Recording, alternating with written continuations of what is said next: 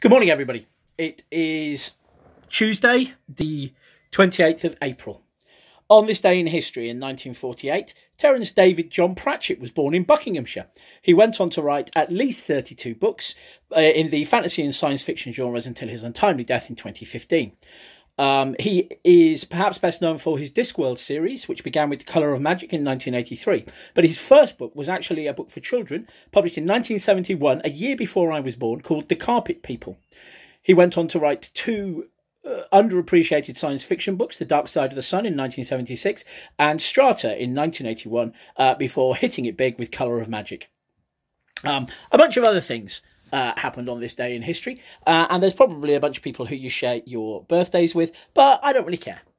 So today's International Terry Pratchett Day. It's a great day for reading some Terry Pratchett and appreciating just how good his writing was. A lot of people don't like Pratchett. They're welcome to their opinion, but they are fundamentally wrong.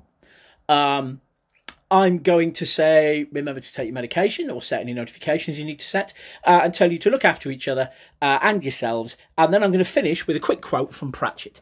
There's an awful lot to choose from, but I'm going to pick one that I like for a number of reasons, not least because it punctures the overinflated balloon of the Chosen One narrative, which I, for one, am sick of in my fantasy and science fiction. If you trust in yourself and believe in your dreams and follow your star, you'll still get beaten by people who spent their time working hard and learning things and weren't so lazy. And with that in mind, I'm going to say bye, and I'll see you tomorrow for Wednesday. Bye!